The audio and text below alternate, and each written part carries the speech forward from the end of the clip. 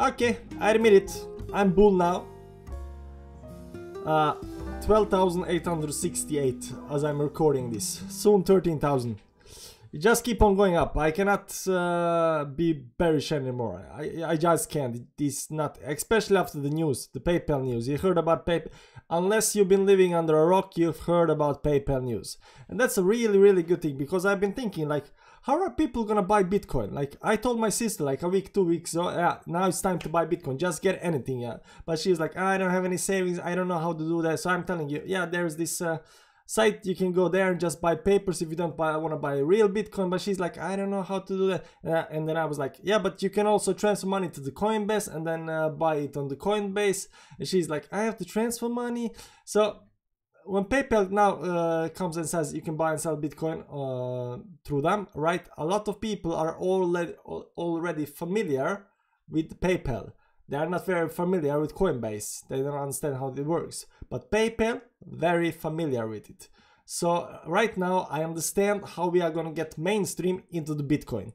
And I think you understand that as well now. This is big news. Everybody, like, once the PayPal news popped out, my Twitter went crazy, literally crazy. So it's big news. 13,000. Maybe somebody knew. Maybe people always want to say like, "Oh, this is the PayPal news." This isn't the PayPal news. The pump. I don't think it's PayPal. The pump was happening since September. Yeah, since early September. Yeah, it was just keep on going up. Like, I cannot say this was based on the news. It was priced in already. The price were priced in. Now I have to excuse myself and say I was wrong. Okay, the CME games really got me. Like, I got, how do you say it? I bought the story, you know, like, oh, CME gaps always have to close. You have to watch the CME gaps always, you know. It got to me, you know, because there was a CME gap, like, we have to close it, we have to go down, things are looking a little bit bearish. Then we got this candle over here, like, and I was like, sure, yeah, we're gonna close it now, this is it.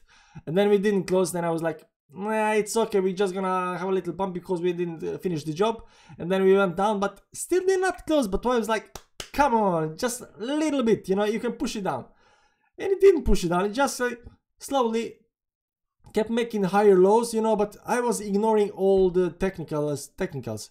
I was just, in my head, like, it was like, we have to close the CME gap, we have to do it. And that's really, I don't know what to call it. It was just terrible decision to think about, that it has to close CME gaps, because I should be concentrated on what the technicals were actually good. It was above the 20, it went, it was keep going up, it was making higher lows. We were getting into the triangle, right? Everybody saw the triangle. It had to get out, but I was actually saying it's gonna go down just because of the CME. If there was no CME gaps, I would have been bull. I mean, I would have been bull for a long time, especially, you know, since when I was bull. I'll show you here, and I'll explain to you why. Since the Corona dump. Do you know why? Because in Corona dump, it went all the way below this line. Do you know why this line was important? Because all the stop losses are down here, below the 2 weeks down here. So everybody who bought like around here and had some money and wanted to avoid losses, you know, they had stop losses all the way around here, right? And then once this wicked all the way down here, it picked up all the stop losses. So somebody bought up. So there are no stops here, no stops, nothing to keep it down, keep it down. So everybody that's now buying in, the price had to just go up. It was beautiful. So in my head, I kind of knew that this was it.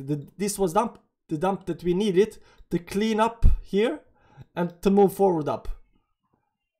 But then the CME gap came here. The CME gap. Like, I was really bullish. I was I was extremely bullish over here.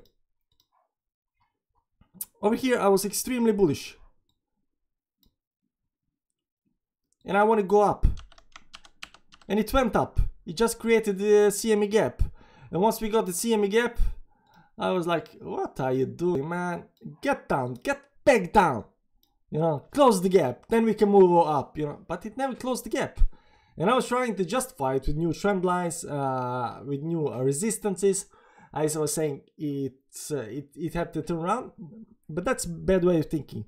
Never assume something. Like, I assumed the CME gaps had to be closed, but I didn't. And a lot of people assume like maybe PayPal has to push the price up now. Maybe it doesn't. Maybe it's gonna just stop at 13,000 and come back down a bit. Do not assume on anything has to happen. We just want to look at the technicals and assume everything is already priced in. Therefore, the technicals will tell us where the price is gonna go. At least that's the theory, right? So now I'm bullish. I'm really bullish now, especially since we broke this high over here. Now we are testing the last high over here before we go up to 20,000, right? We took out this. Now we have to take out this. So if we get above 14.2, I think that's the first step, taking out 14.2 before we can take out the 20. And for all you hodlers, I want to show you some really optimistic chart, because everybody's looking at the weekly chart and 20 weekly moving average, and I'm gonna show you the monthly chart, and I will show you it's really nice. This is the monthly chart of Bitcoin. Let's just remove the lines that I drew, and look at this. Right? This is not monthly, this is daily, this is monthly. And I want you to notice something on this chart. I want you to notice the red line is the 20 moving average and the yellow line is the 50 moving average. And the Bitcoin has always been in the bull market above the 20 moving average. Only thing it wasn't in the bull market was over here, down here, and now during Corona market just pre-Corona 3 times below the 20 moving average on the monthly. The rest of this is actually bull market. We were going down here, got in the bear market, accumulated it, got up back above the 20 monthly, and the rest was just following the 20 monthly. We were never actually bearish. If you think about it, for hodlers, we are never bearish. You could just average cost here between 13 and 6, and your average cost would be something between around 10 maybe, which is decent buying, right? It would have been perfect. You had like 1st May 2019, 1st October 2020, like one and a half year just average buy every month, a little bit above the 20, and you have been fine, no problem. For people that hodl above the 20, everything is good. Like if you buy below 20, you should be having a party, man. I bought below 20 moving average on the monthly. That's how good that it is. 20 moving average. And now for a follow-up, because as you can see here, once it breaks the 20, it keeps on rising upwards, right? And we get parabolic rise, but it's not hitting the 20 like it does on the weekly, but it does hit another line, this one. And this is the, I'll show you, this is the 6-month moving average. 6 months moving average, and it's really nice. So I like the number one. It's been 6 months, right? 6 months moving average, and it really follows the line like tightly as it can follow it. You see here all the way up to the top. Tried to get on, got above it, then broke it, hold it, and then it was keeping under it all the way down here. Once we broke it over here, jumped above the 20, keep it down. Now you have some kind of bear market. Got back above it, under it, above it, and now we are above it and following it closely. So what I want to tell you is we're gonna get back to the 6 month on the monthly moving average, 6 months moving 6 months moving average on the monthly chart. We're gonna get to that. So right now it's a bit above it, so I would say it's not a good buy, but I mean if the chart just holds for next month, because this is gonna rise. This is gonna rise up, right? Wait, let me do this like this here. Why does it? Okay, whatever. It's not perfect. Yeah, this is gonna be some kind of moving average. So next month, probably like 11.2 is gonna be a decent buy, because that's gonna be some kind of low, if it's get down to 11.2, I mean, it would be perfect, right? Because as you can see, it was every month it got back to the 6 months moving average, like every month. Let's see here, it got down, not here, down, almost down, not down, not here, down, almost down. Like a lot of times it gets back down to the blue line. Okay, the blue line is 6 month moving average, so watch that line if you want to buy in cheaply.